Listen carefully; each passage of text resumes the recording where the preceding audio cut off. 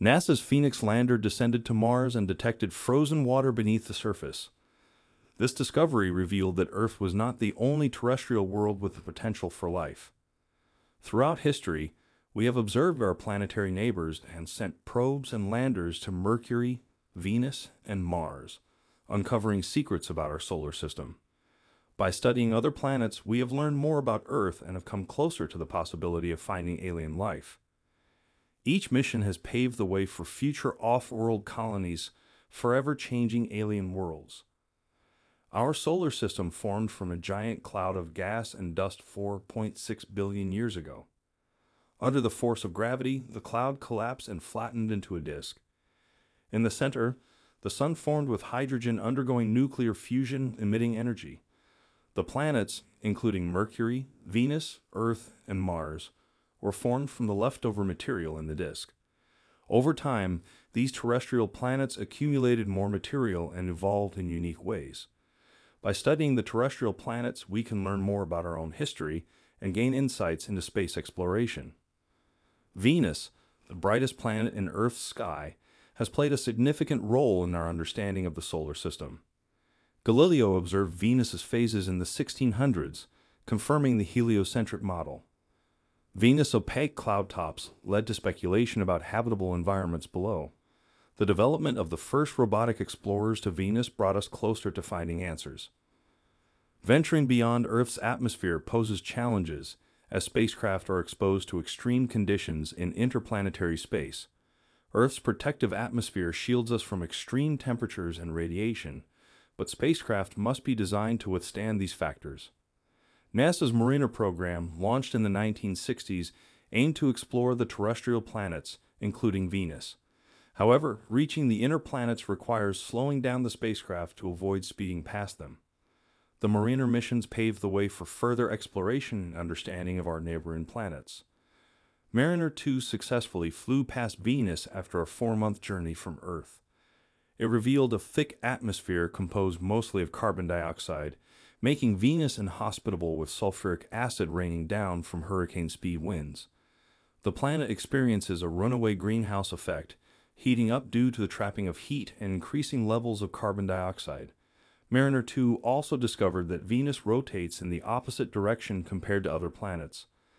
The Venera program, initiated by the Soviets, aimed to land probes on the surface of Venus. Despite the challenges posed by Venus' environment, Venera 7 successfully transmitted data from the planet's surface for 23 minutes before succumbing to the heat and pressure. Venera 9 later returned the first image from the surface of another planet, revealing a rocky landscape. The success of the Venera program contributed significantly to our understanding of Venus and its hostile conditions. Back the first images of that world, and once that mission had been successful, it was possible to design future missions to adapt to those surface conditions. The Soviets continued the Venera program into the 1980s, sending back even more images and data. These images continue to contribute to our understanding of Venus, although we are only able to observe a few small areas. Instead of focusing on just one small area of Venus, NASA's next mission aimed to map nearly the entire surface. On May 4, 1989, Magellan became the first deep space probe launched from a shuttle. One advantage of launching from a shuttle is that there are humans operating the shuttle who can safely check the instruments before releasing the probe into space, allowing for efficient deployment. 4 months after leaving Earth, Magellan began transmitting radar images of the Venusian terrain.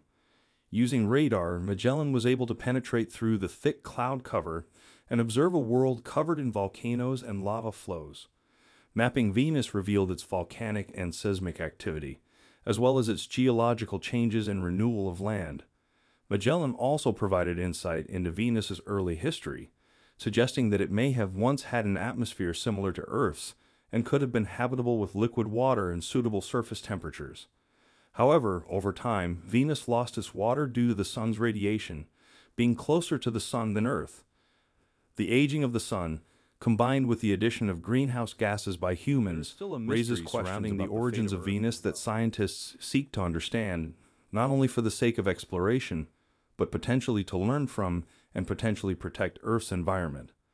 Venus remains a fascinating and enigmatic evil twin of Earth, and further exploration is necessary to uncover more of its mysteries. The European Space Agency's Venus Express mission, launched in 2006, made surprising discoveries such as uncharacteristically cold regions high in Venus' atmosphere, where carbon dioxide could freeze into snow. These atmospheric layers offer enticing prospects for astrobiologists, as there is a possibility that Venus' atmosphere could be home to some form of life, although it would be very different from what we know on Earth. Venus will continue to captivate our curiosity with its myriad of unsolved mysteries, ensuring that it retains its allure for years to come.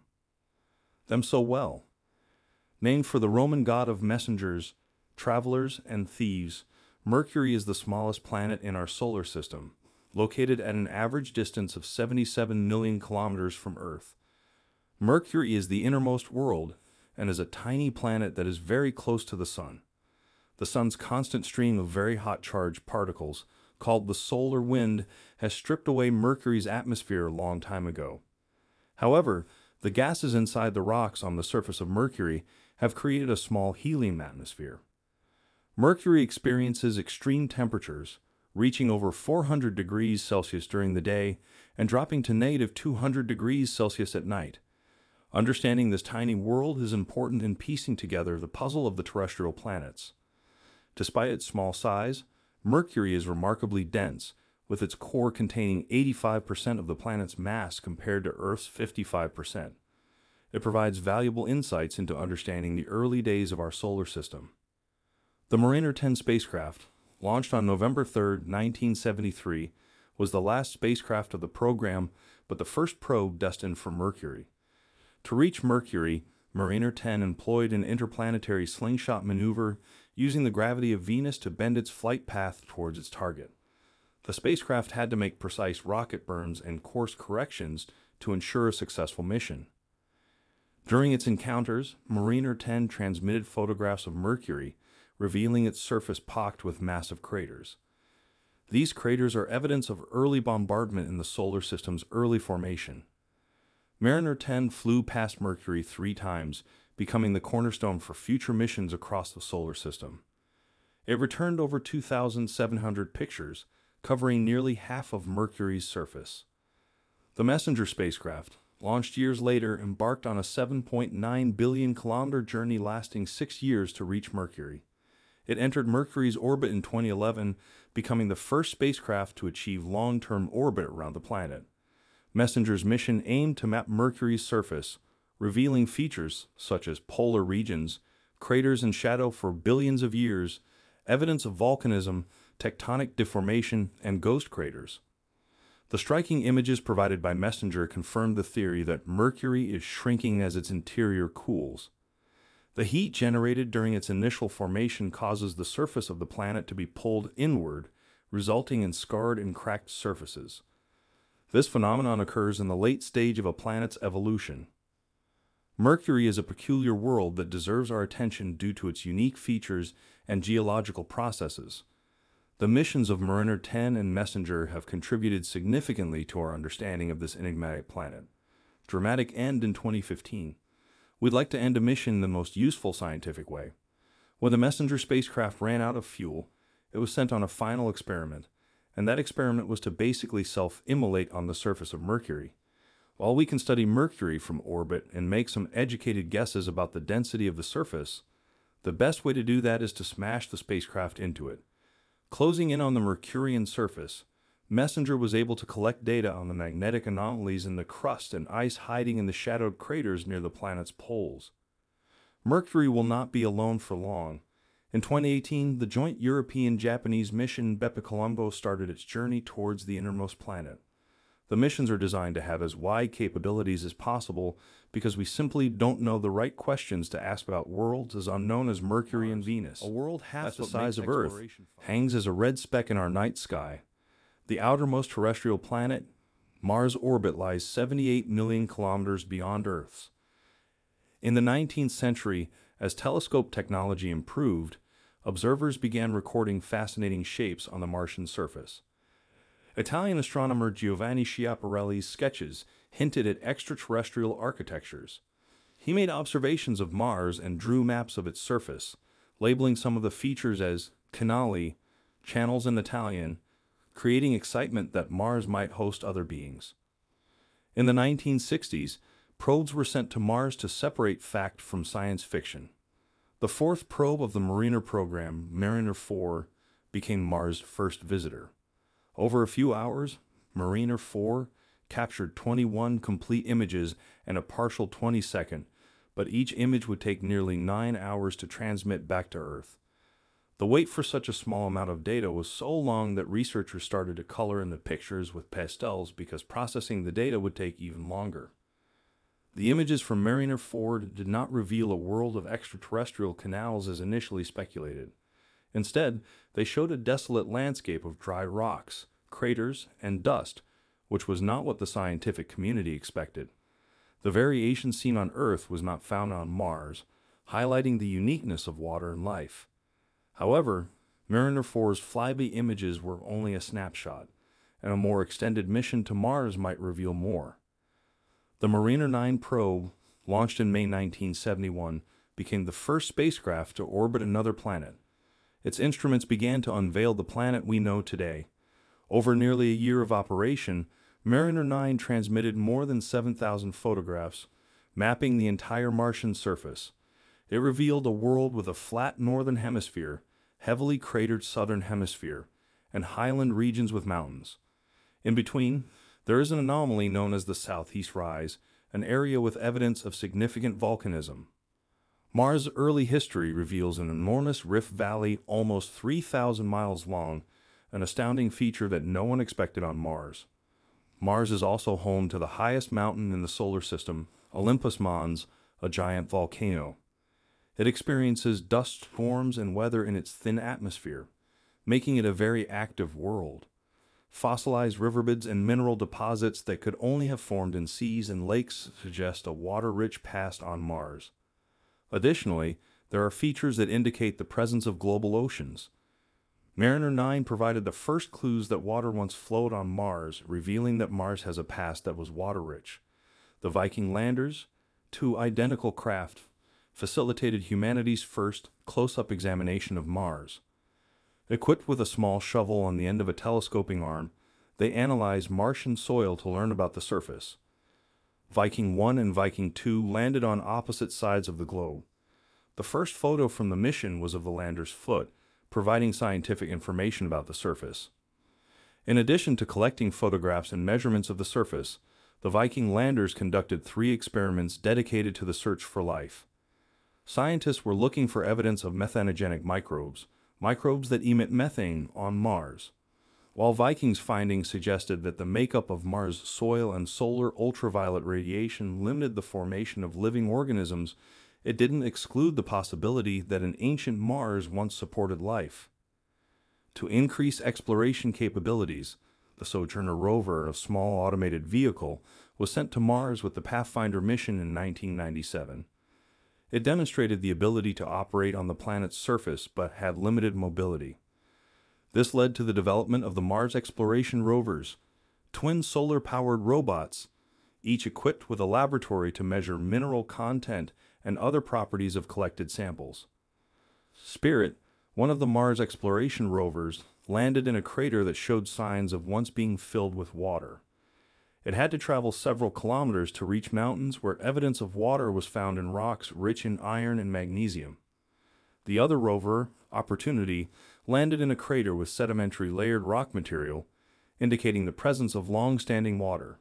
Spirit and Opportunity successfully gathered data on the water history of Mars, with Spirit lasting over 6 years and Opportunity continuing for another 9. While originally slated for a 90-day mission, Opportunity traveled a total of 45 kilometers, surpassing any previous distance covered on the Martian surface. These missions have contributed to our understanding of Opportunity made us Martians. There has been a team of people operating the rover on the surface of Mars. Mars has now become our neighborhood, which can be both cruel and kind. They thought dust building up on the solar panels would eventually block the sunlight and end their mission. However, the whirlwinds on Mars blew the dust away and kept the solar panels clean, allowing the rovers to drive further and continue their scientific work. However, in 2018, a planet-wide dust storm sealed Opportunity's fate. This massive dust storm covered the entire planet and lasted so long that Opportunity ran out of power. The remaining instruments were still functioning, but without power, they couldn't do much else. The last message from rover Opportunity was a message from the engineering instruments on board, stating, "My battery is getting low, and it's getting dark." After 15 years of operation, Opportunity's mission on the surface of Mars came to an end. The conclusion of Opportunity's operations didn't stop humanity's focus on the red planet. The Mars Reconnaissance Orbiter, MRO, was designed as the next-generation eye in the sky. It captures surface features as small as a meter and carried a telecommunications system that could be used for navigation by other Martian missions. Since its arrival in March 2006, the MRO has circled Mars more than 60,000 times and sent back more data than all previous Mars missions combined.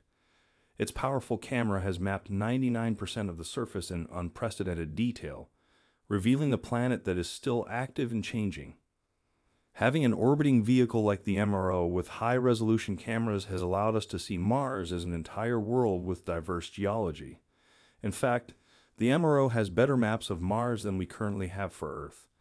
The MRO has identified places of interest to send future landers and rovers in the hunt for Martian water. The Phoenix mission landed near the northern polar regions of Mars and had a digger on board. It detected bright white material just 6 centimeters below the surface, providing evidence of past water on Mars. The rulers have been investigating the history of water on Mars for almost 5 years. Phoenix was the first mission to actually touch and taste the Martian water. Water is crucial for human life, so understanding where it is on Mars, how much there is, and how to access it is critically important for potential future missions. While our robotic Martian explorers have not found definitive evidence of life, they have detected methane, a chemical often created by living organisms on Earth. These findings provide tantalizing hints of the potential for life on Mars. The quest to uncover the mysteries of Mars and the search for life will continue with future missions. We still have questions about where the water went, whether it supported life in the past, and if it could support life in the future. Mars, being right on our doorstep, provides a great example of the big questions we have about the universe. Through exploration, we continue to learn more about its transformation from a barren planet to one that once had water and the potential for life. Primordial watery world, our star bears some of that responsibility. In order to comprehend the mechanics of the inner planets, we need to unlock the secrets that drive the solar system. We need to study the sun. The sun creates all the heat and light in the solar system, enabling life on Earth to exist. It has also created extreme environments on the other terrestrial planets. It prevented life on Mercury by stripping away its atmosphere and on Venus by causing the evaporation of all its water and turning it into a runaway greenhouse. Our sun produces its own weather, matter, and light streaming out, influencing every orbiting body to some degree. Every so often, intense flares rise above the surface, ejecting charged particles up to 3 million meters per second. These ejections collide with the Earth. When you see those beautiful aurora, the northern lights or the southern lights, that is caused by solar storms, stuff leaving the sun, hitting our Earth's magnetic field, and rubbing it around. Now that's great for pretty pictures, but it also creates radio interference and problems on Earth. The surge creates a geomagnetic storm which heats up portions of the atmosphere and applies drag to satellites. It interferes with navigational systems and induces harmful electric currents in power grids. So, if we want to predict solar weather, we need to understand how it originates. Space-based missions have been trained on the sun for decades. But until recently, they've all kept their distance. In 2018, the Parker Solar Probe was launched, a daring mission to shed light on the mysteries of our closest star, the Sun. The Parker Solar Probe will arrive within 6.2 million kilometers of the Sun's photosphere, what we describe as the surface. It is ambitious because it's going to get so close to the Sun, which will be quite a hot place to be. Additionally, there will be a lot of radiation from the solar wind. The probe's instruments will have a shield of their own, 2 plates of carbon encasing a core of carbon foam. On one side, Temperatures will reach up to 1,400 degrees Celsius, but behind the shield, the spacecraft will rest at a comfortable 30 degrees. The ability of the spacecraft to survive the journey, for its instrumentation to work, and to deal with the input of thermal energy from the sun is quite astonishing. The sun's temperature is one of the peculiar puzzles we seek to solve. As you go closer to the sun, the surface is 6,000 degrees Celsius. But as you move away, the temperature doesn't go down as expected. It goes up dramatically to 2 million degrees Celsius.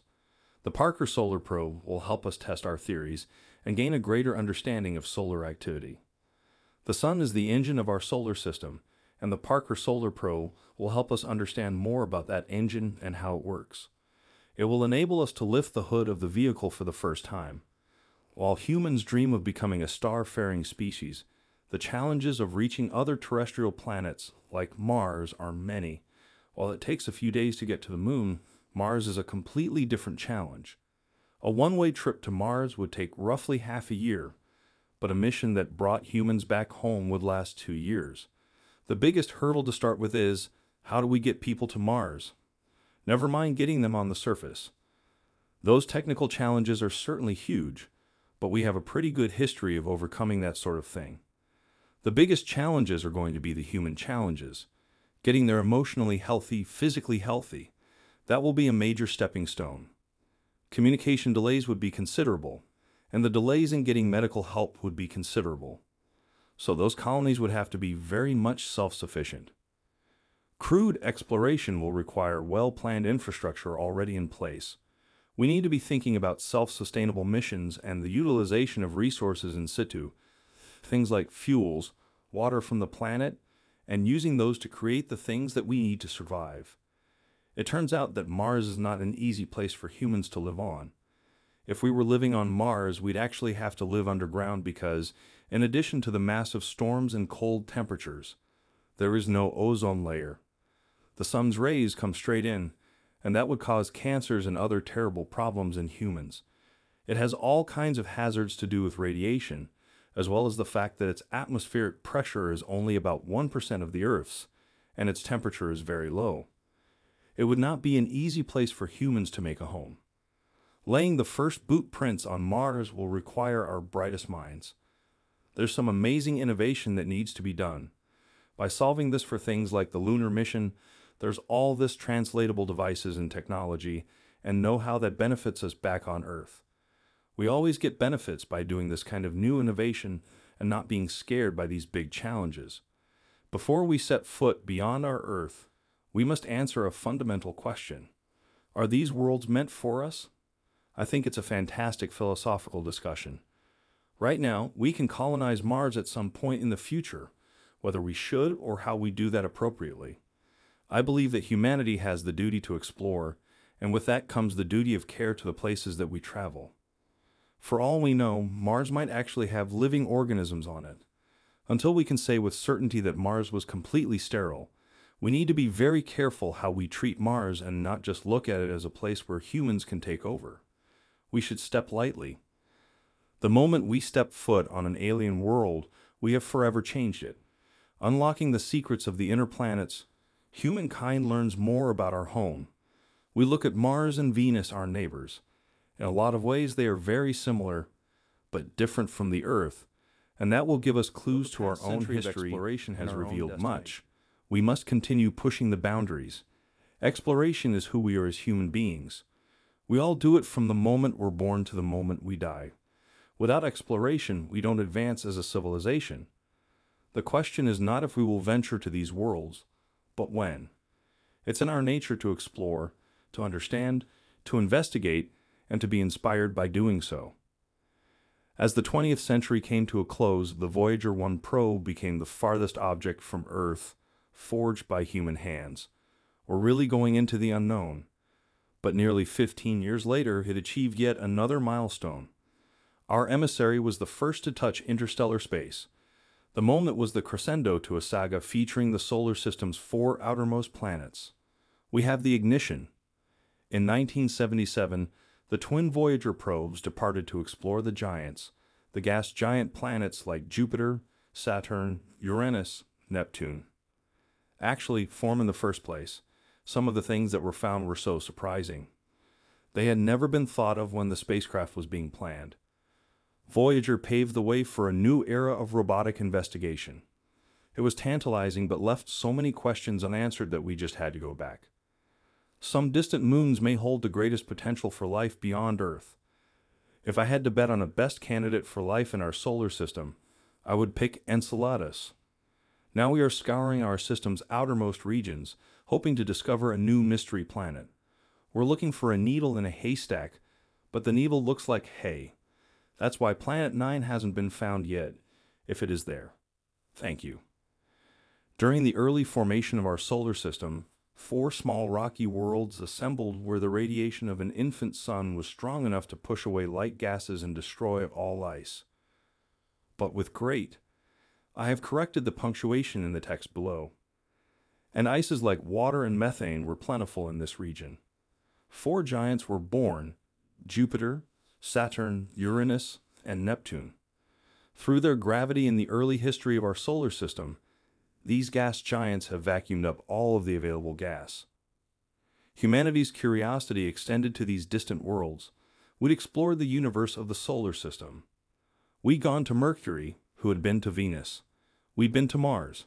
But the big worlds of Jupiter, Saturn, Uranus, Neptune, they really beckoned to the scientific community. An expedition to the giants would require crossing a protoplanetary graveyard, a ring of asteroids leftovers from the solar system's formation. 160 million kilometers beyond Earth's orbit, we had to traverse the boundary between Mars and Jupiter, the asteroid belt. We only had some basic telescopic observations of some of these objects out there, and was it going to be a region of space that we could travel through? In 1972, NASA's Pioneer 10 became the first spacecraft to enter the asteroid belt. The asteroid belt, in our popular imaginings, is a rubble-strewn region of space, with mountainous-sized objects crashing together in slow motion. It's nothing like that. Scientists estimated a 1 in 10 chance that the spacecraft would suffer a serious collision. There's a lot of rock out there, but it is spread over an enormous ring or volume of space. Collisions do occur, but they are not as frequent as you might imagine. 7 months after entering, Pioneer emerged triumphant. Having a spacecraft like the Pioneers extend their reach out into the solar system was again another important stepping stone in our exploration of the universe. By year's end, the probe completed a flyby of Jupiter, using the planet's gravity to escape the solar system. Pioneer 10 remained our most distant spacecraft until 1998. A great deal that is most interesting in our solar system was beyond our reach until Pioneer 10 showed us the way.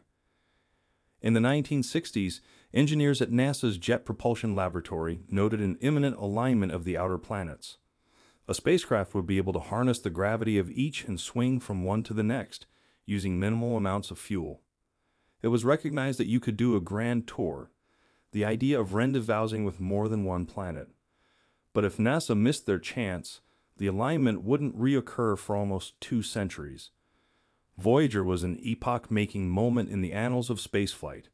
Twin probes were crafted, Voyager 1 and Voyager 2. Together, they would provide unprecedented access to the outer reaches of our solar system. It was going to be the first time that we had pictures of such incredible detail of those distant bodies. Let's measure these things in great detail. But moreover, they're going to keep going, and let's build them for the long term. 1970s technology would have to endure the harsh environment of space for decades. The Voyager spacecraft, by today's standards, are quite basic vehicles. They had old television cameras on board, not too different from what might have been used in a television studio. Their recording systems were 8-track tape. Nevertheless, the equipment was capable of capturing essential details of the mission targets. The modern ships that sail to the planets are unmanned. They are beautifully constructed, semi-intelligent robots. Each Voyager probe also carried greetings from humanity. The legendary scientist, astronomer, and communicator Carl Sagan decided to send a cultural object along with the scientific missions. On the 2 voyages, this was the famous Golden Records. I sent greetings on behalf of the people of our planet into the universe, seeking only peace and friendship, to teach, if we are called upon to be taught, if we are fortunate, and it is with humility and hope that we take this step. Normally, it's a message for any alien species who have to find them, but actually, it's a message to us as well. I have corrected the punctuation in the text below. Laboratory noted an imminent alignment of the outer planets. A spacecraft would be able to harness the gravity of each and swing from one to the next, using minimal amounts of fuel. It was recognized that you could do a grand tour, the idea of rendezvousing with more than one planet. But if NASA missed their chance, the alignment wouldn't reoccur for almost 2 centuries. Voyager was an epoch-making moment in the annals of spaceflight. Twin probes were crafted, Voyager 1 and Voyager 2. Together, they would provide unprecedented access to the outer reaches of our solar system. It was going to be the first time that we had pictures of such incredible detail of those distant bodies. Let's measure these things in great detail. But moreover, they're going to keep going, and let's build them for the long term. Let's see how long they can last. 1970s technology would have to endure the harsh environment of space for decades. The Voyager spacecraft, by today's standards, are quite basic vehicles. They had old television cameras on board, not too different from what might have been used in a television studio. Their recording systems were 8-track tape. Nevertheless, the equipment was capable of capturing essential details of the mission targets.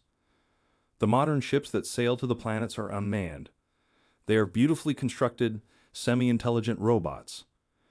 Each Voyager probe also carried greetings from humanity. The legendary scientist, astronomer, and communicator Carl Sagan decided to send a cultural object along with the scientific missions on the 2 voyages, and this was the famous Golden Records. I sent greetings on behalf of the people of our planet into the universe, seeking only peace and friendship, to teach if we are called upon to be taught, if we are fortunate, and it is with humility and hope that we take this step.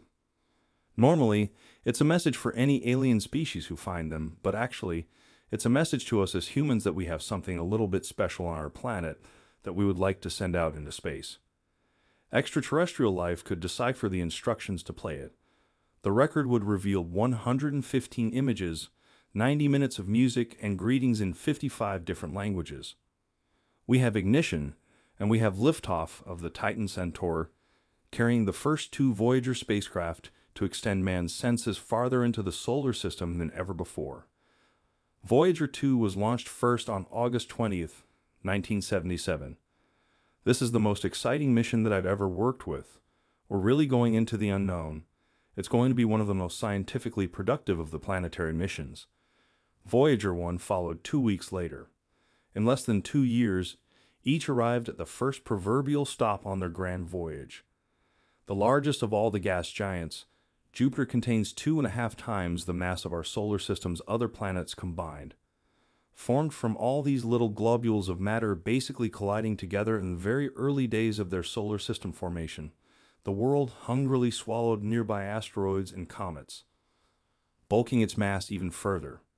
Eventually, when it cooled down, it was able to accumulate gases, so now it has the sort of a solid core and then this huge amount of gas around it. Jupiter is truly the king of the planets. It's the dominant force in our solar system, except for the Sun. Pioneer 10 had captured our first close-up images of Jupiter, but the Voyagers would expose even more of the planets. And when Voyager got close, they saw a very complex place. It saw weather patterns more similar to here on Earth. One of the key targets, Jupiter's Great Red Spot, is like a tropical cyclone, but huge, and was first observed almost 400 years ago, just to simply exist so long as fascinating, and it's still not completely well understood. In the 19th century, the Great Red Spot stretched 3 Earths across, but when the Voyagers visited, it had decreased to 2. The scale of Jupiter in particular, I think, is one of the more striking reminders of just how small we are when you look at features and realize the entire Earth can fit within the vast expanse of space. Jupiter is known as the land of the giants. Voyager 1 made a groundbreaking discovery of Jupiter's faint rings, which were likely formed by the dust shed by Jupiter's moons. Further investigations revealed rings around every gas giant in our solar system. Jupiter's moons, particularly the 4 large Galilean moons, played a pivotal role in the history of astronomy. The moon Io is an active volcanic world with hundreds of volcanoes spewing sulfur dioxide. Europa, the smallest of the Galilean moons, is believed to have a subsurface ocean, making it a potential candidate for extraterrestrial life. The Galileo spacecraft, deployed in 1989, witnessed the spectacular collision of comet Shoemaker-Levy 9 with Jupiter in 1994, demonstrating the planet's gravitational influence on our solar system. Jupiter's presence has likely shielded Earth from many asteroid and comet impacts. Entered orbit, its probe dropped beneath Jupiter's cloud tops. The Galileo probe was actually able to plunge down through that atmosphere and see if there was water. The probe quickly hurtled to a final measured depth of 180 kilometers. Did it rain from the clouds of Jupiter? What were the temperatures? What were the pressures like? Was there lightning in that atmosphere? And along the way, it discovered all of those things, proving the theories that we had about this dynamic world for the very first time. After loss of signal, the probe was vaporized in 2003 following its 35th orbit. A dying Galileo was steered into Jupiter's atmosphere, meeting the same fate. The craft had not been sterilized prior to launch. This act of destruction would ensure no life, had it survived the journey, could contaminate Jupiter's moons. For the next 13 years, we could only study Jupiter from afar. Ignition and liftoff of the Atlas V with Juno on a trek to Jupiter, a planetary piece of the puzzle on the beginning of our solar system. In 2016, the solar-powered Juno spacecraft arrived and settled into a polar orbit. The purpose of the Juno spacecraft was not to show us the clouds of Jupiter once more, but to actually understand more about what's going on inside the planet. How do gas giant planets like Jupiter actually form in the first place? We don't know how big worlds like that actually get built. On each of its highly elliptical orbits, Juno passed Jupiter with only 8,000 kilometers to spare. This is akin to skimming around a basketball just 1 centimeter from the surface, but which we're doing this tens of thousands of kilometers per hour. Now this allowed us to understand what hides beneath the clouds, down to the core itself. We've got a wobbly core in the interior of Jupiter, generating this enormous magnetic field, a magnetic field that is some 20,000 times greater than the Earth. Juno was actually built with a significant shielding just to prevent its electronics being fried by these close approaches. Inside Jupiter, it ceases to be a gas giant. The hydrogen becomes compressed into liquid, and it takes on metallic properties. Juno has helped us understand that structure in incredible detail. As we enter the 1980s, both Voyagers approached their next target, the second largest planet in our system, named after the Roman god of agriculture, the ringed world Saturn. Saturn has been observed in the night sky since antiquity, and its rings were revealed not long after the first telescopes were crafted. When Galileo turned his telescope towards Saturn, he was really confused. No one in humanity knew that a planet could have rings around it. The best he could come up with, trying to describe Saturn, was that it looked like it had ears. Dutch astronomer Christian Huygens employed a more powerful telescope of his own design and deduced that Galileo's ears arrived at Saturn months apart. The Voyagers revealed a huge amount about Saturn. They discovered rings that had not been detected from the Earth, rings 200,000 kilometers across but only maybe 10 meters thick on average. They were able to resolve the rings into their component parts, little chunks of rock and ice, dust grains up to boulders as large as mountains, racing around the planet at 80,000 kilometers per hour, with its own strange magnetic field suspending dust particles above and below the rings. In the last day, we have learned a great deal about Saturn's surrounding rings and moons from the dramatic pictures that have been brought back by the Voyager 2 spacecraft. The Voyager's new data on the rings, their puzzling origins, became a little clearer. The rings of Saturn have been a mystery for many years in terms of how they came to be there. Had they formed with the planet itself, or did they materialize later? Saturn's immense gravity destroying a smaller wayward body, perhaps. It was a relatively recent event in which an ice moon got too close to the planet to stay intact and became broken up into rings. Christian Huygens also discovered Saturn's largest moon, Titan, in 1655. Later that century, an Italian-French astronomer by the name of Jean-Dominique Castagni discovered 4 more.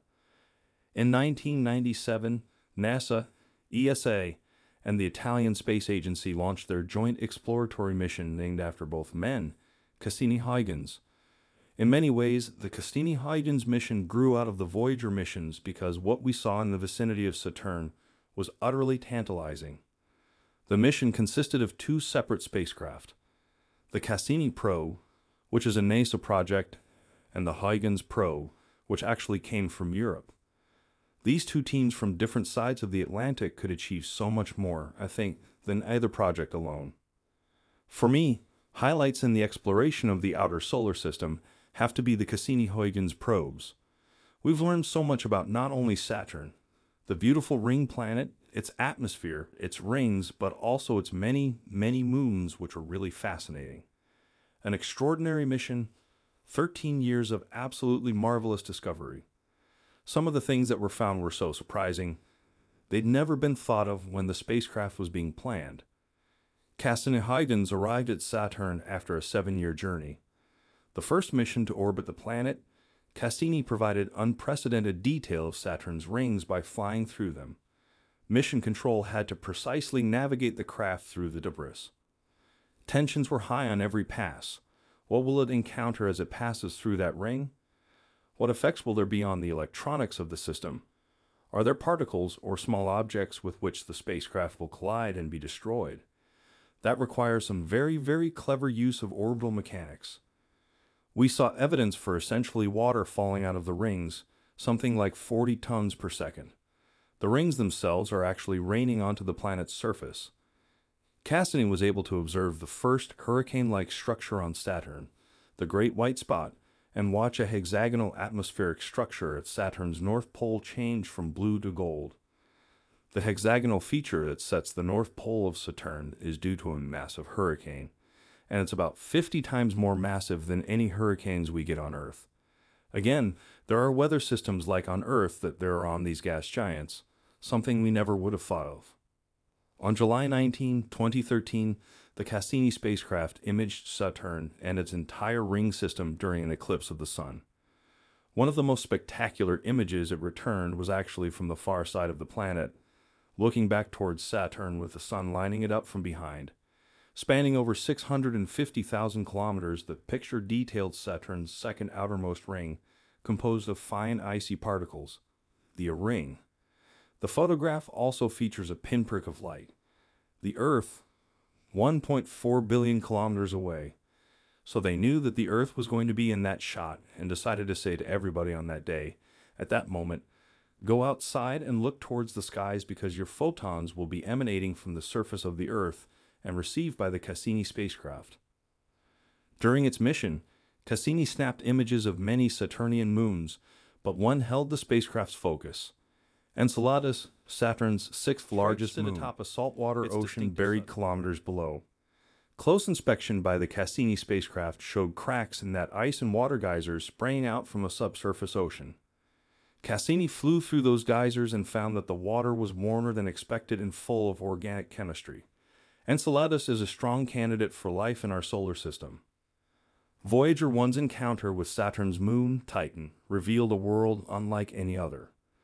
Titan's atmosphere is rich in hydrocarbons and its surface has ice mountains, sand dunes, and river-like features made of organic molecules.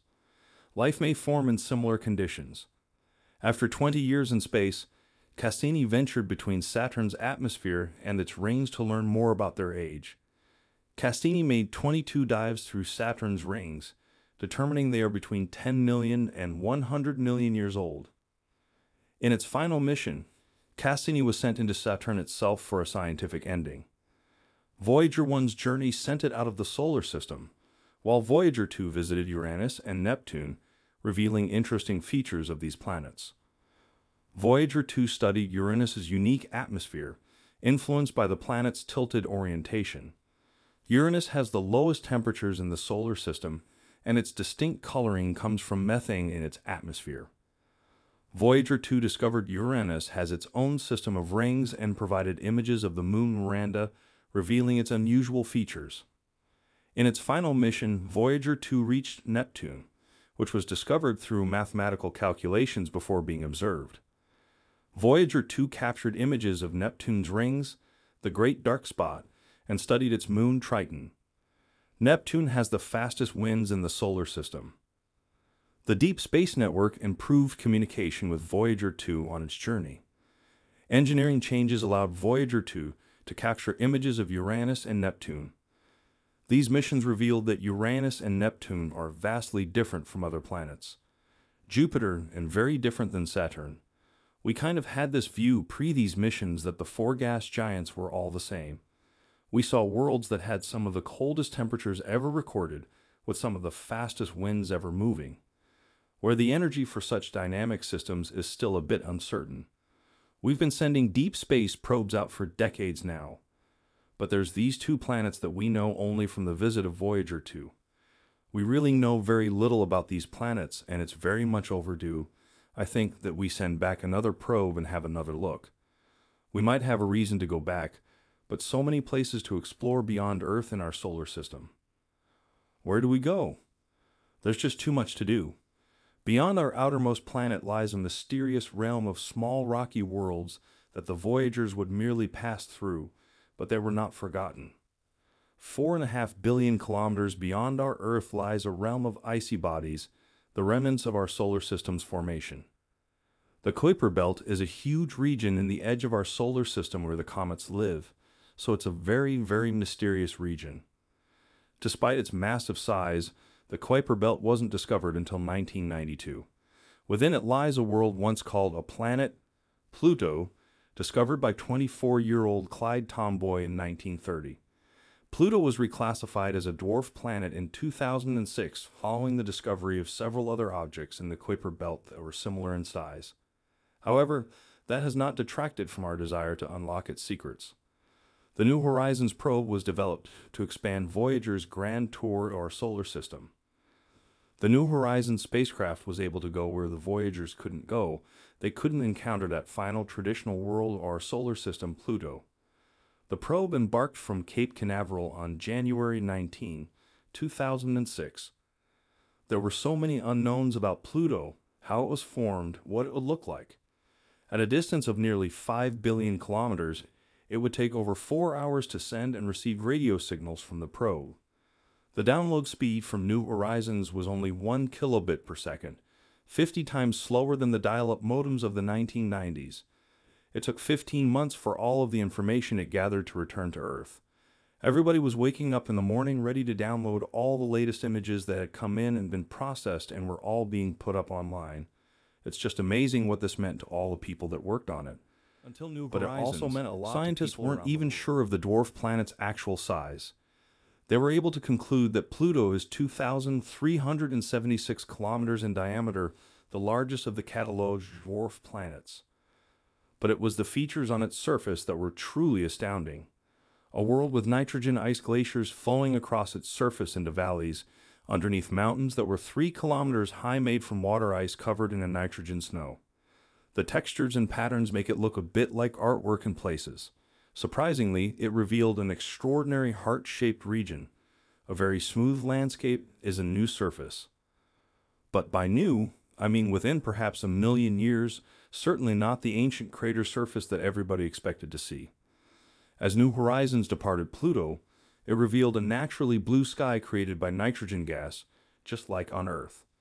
Sun shining behind Pluto, lighting up the blue atmosphere and the blackness of deep space that we're traveling out into, leaving behind the worlds of our solar system, heading into the interstellar void. Observations of the outer solar system continue to raise as many questions as answers. Indeed, a number of objects beyond Pluto follow unusual orbits that could hint at an unseen gravitational force. Another planet, currently dubbed Planet 9. If we look at the other objects in the very outer solar system, some of the asteroids, the rocks that are floating out there, they seem to be pulled a little bit off target. These orbits all seem to line up pretty well in one direction, and that tends not to happen by chance. They could possibly be a very massive planet out there that we haven't yet discovered, Planet 9, for it to be there and for it to be. Having the effect that it has to be pretty big, somewhere between Earth and Neptune. What we call a super-Earth, which is interesting because super-Earths are very common around planets around other stars. So one of the most common types of planets in all the other star systems just happens to be the one we're missing. Mathematical modeling and computer simulations hint at Planet 9's existence, but has yet to be observed directly. Now, a Neptune-sized object would be quite big, and you might expect that we would see that pretty easily, except that this could be 20 times as far away as Neptune is. The lights that we see from the planets is reflected from the Sun, and if there is a ninth planet, it would be so far away from the Sun that the light would be incredibly faint. The problem is that the most likely direction that we think this thing might be in, this hypothetical Planet 9, is actually slap bang in the middle of the Milky Way, the most dense part of the sky as far as how many stars there are. How do you separate what could be a planet, a dim reflecting object in the night sky, from the many other background stars? Well, it moves relative to these background stars which, to our telescopes, essentially appear fixed. As it would take Planet 9 between 10,000 and 20,000 years to orbit the Sun, it could remain a distant mystery for years to come. We're looking for a needle in a haystack, for the needle looks like hay. That's why Planet 9 hasn't been found yet. If it is there, Voyager is now the furthest object forged by humanity, and as such, they've given us the most distant photograph of our home.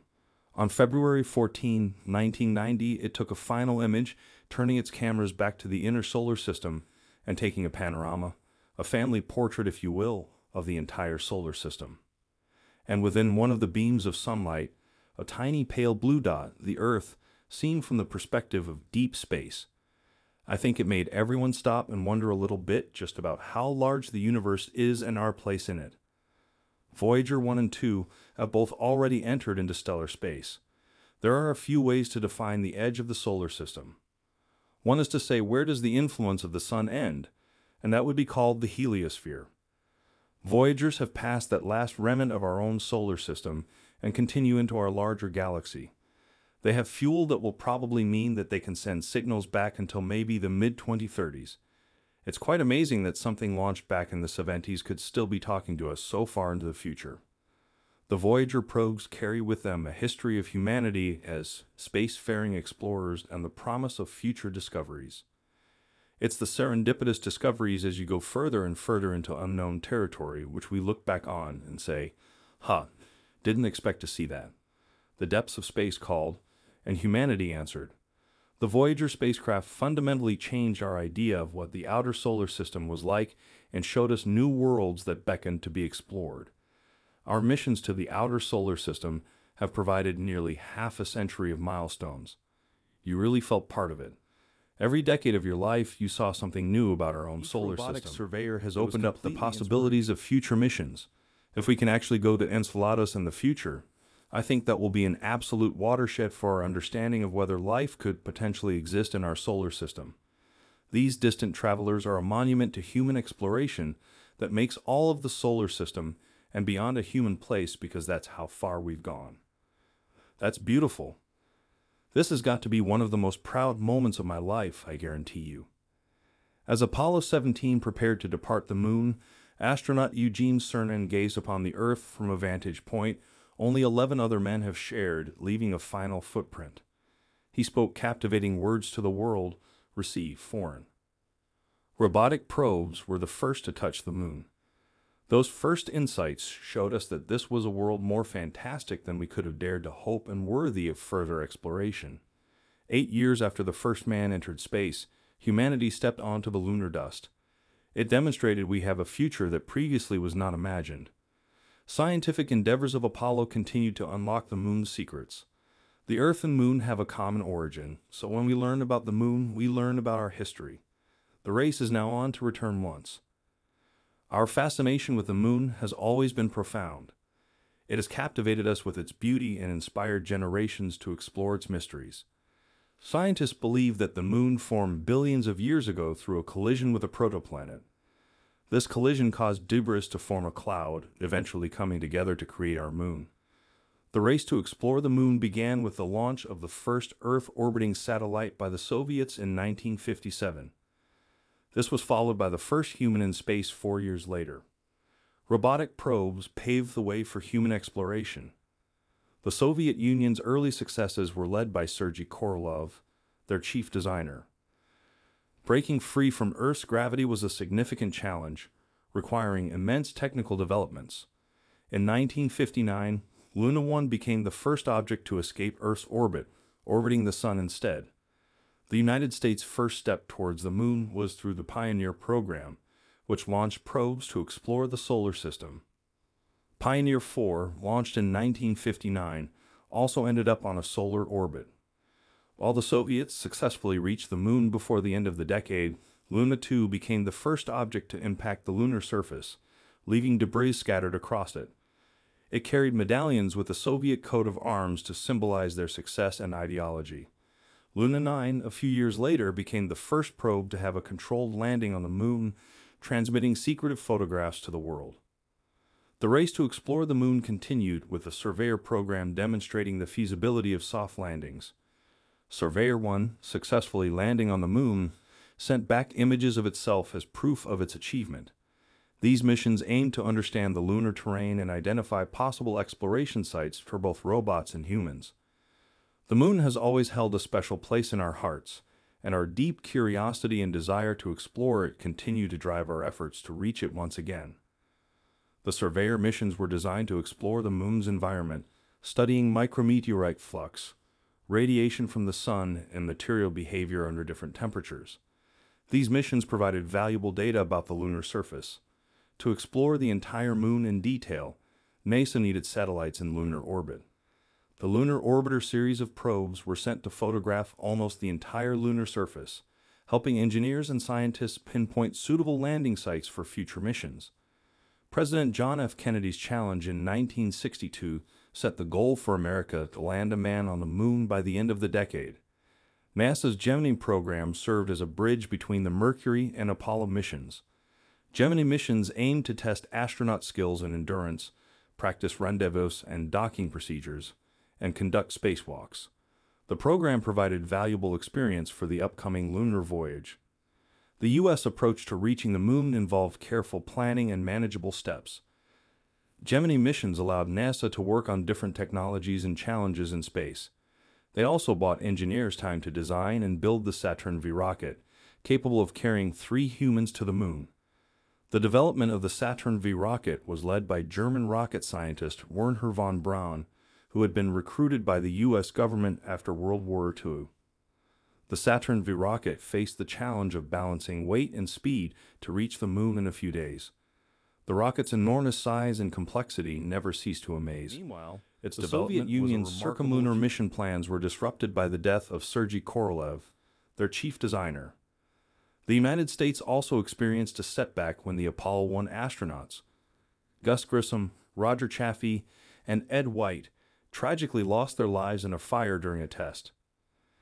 Despite these challenges and setbacks, the dream of reaching the Moon persisted.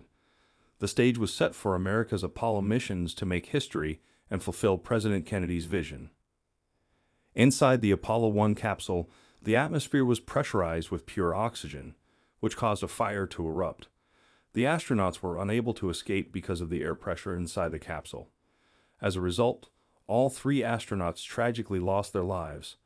However, this tragedy led to significant improvements in safety measures. The door was redesigned for quick exits, vulnerable wires were coated, and fire safety measures were implemented throughout the cabin. The air mixture inside the capsule was changed to a combination of oxygen and nitrogen. After 18 months, the first humans were sent to the Moon. Following the Apollo 1 fire, the next 3 Apollo launches were unmanned to ensure astronaut safety. In October 1968, Apollo 7 marked the first manned mission of the Apollo program. The crew demonstrated that astronauts could live and work in space for over a week in the command module. This mission also proved the safe re-entry of the command module into Earth's atmosphere. In the USSR, progress was being made as well.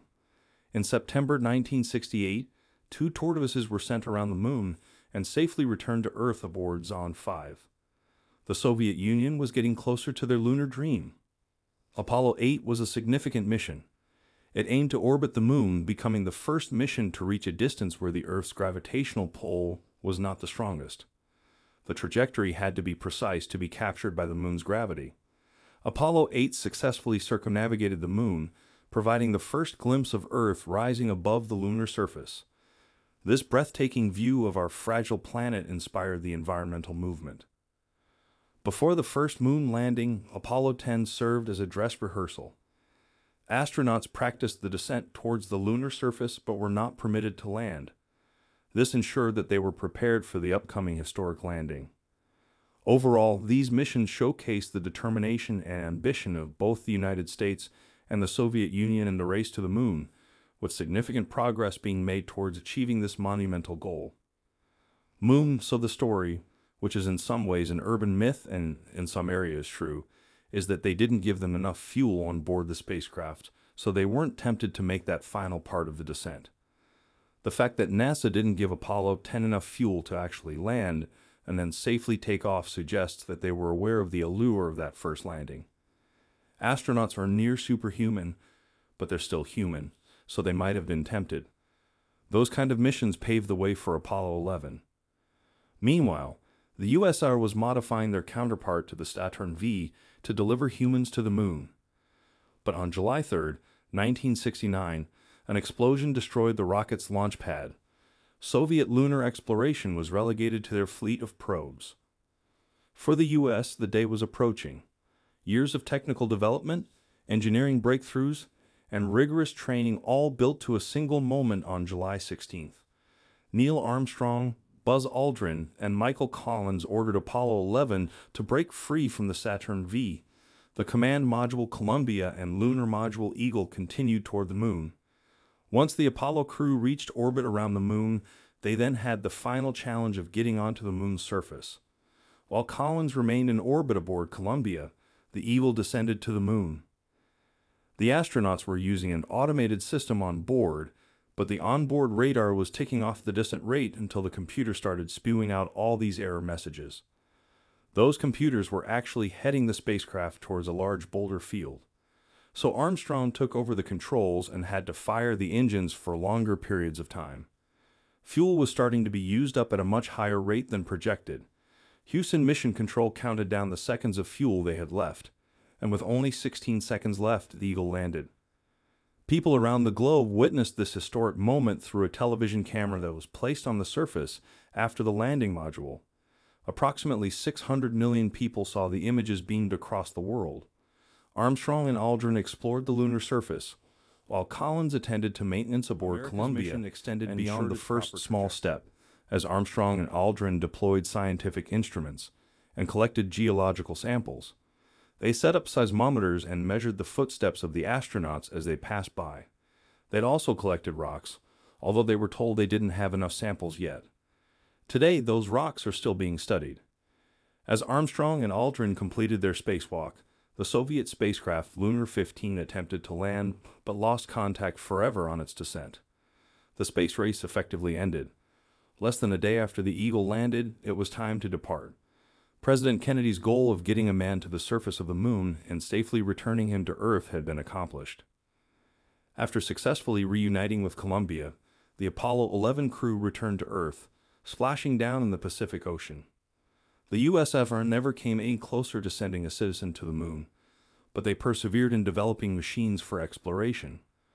Rovers, like the Soviet Lunokhod 1, have been successful in exploring the moon, allowing for longer travels and more interactive exploration. Apollo 12 carried the legacy of an earlier explorer, landing near Surveyor 3, a previous robotic mission. The mission provided insights into lunar conditions, with dust being identified as a potential problem for surface operations. The Apollo 13 mission faced a disaster when one of their oxygen tanks ignited, causing a loss of electricity, light, and water in the command module. The crew had to evacuate into the Aquarius lunar module, which was originally intended for their stay on the moon. The mission became a race against time to get the crew back safely. Apollo 14 successfully landed in the Far Moor Highlands, led by Alan Shepard, the first American to go into space. Shepard famously hit a golf ball on the lunar surface. The mission also discovered a 4 billion-year-old rock, likely originating from Earth. With the Apollo 15 mission, the focus shifted to in-depth scientific exploration. The astronauts conducted 3 7-hour spacewalks, collecting samples from 12 different locations. NASA also engineered the lunar rover, an ingenious transportation system that allowed for wider exploration. These missions showcased incredible achievements, with the lunar rover functioning spectacularly and adding a sense of fun to space exploration. Astronauts were able to go on longer journeys day after day. The Apollo 15 astronauts, using the lunar rover, explored diverse regions and collected geological samples, traversing 12.5 kilometers in a single spacewalk.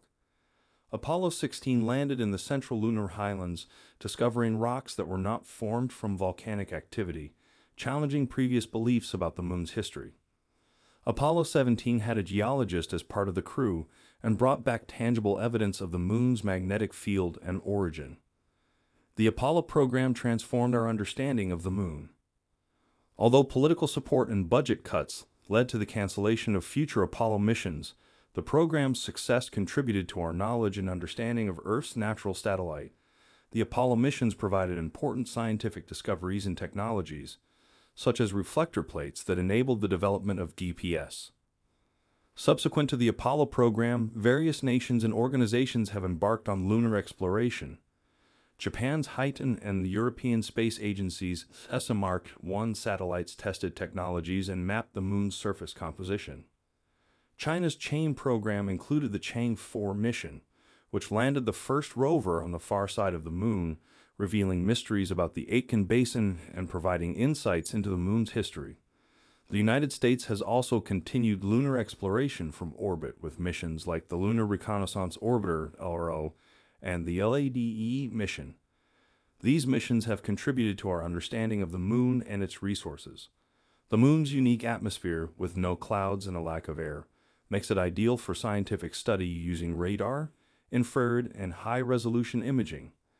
The Lunar Reconnaissance Orbiter has gathered extensive data and created high-resolution maps for future missions.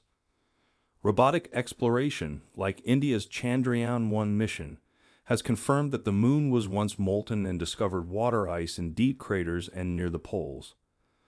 This discovery has significant implications for future human activities. Many nations and private industry are interested in returning to the moon to map out water resources and establish a sustainable human presence. Water can be used for fuel, sustaining lunar bases, and supporting missions to other destinations. NASA's Artemis program and companies like SpaceX are actively involved in lunar exploration, aiming to return humans to the moon and establish permanent bases.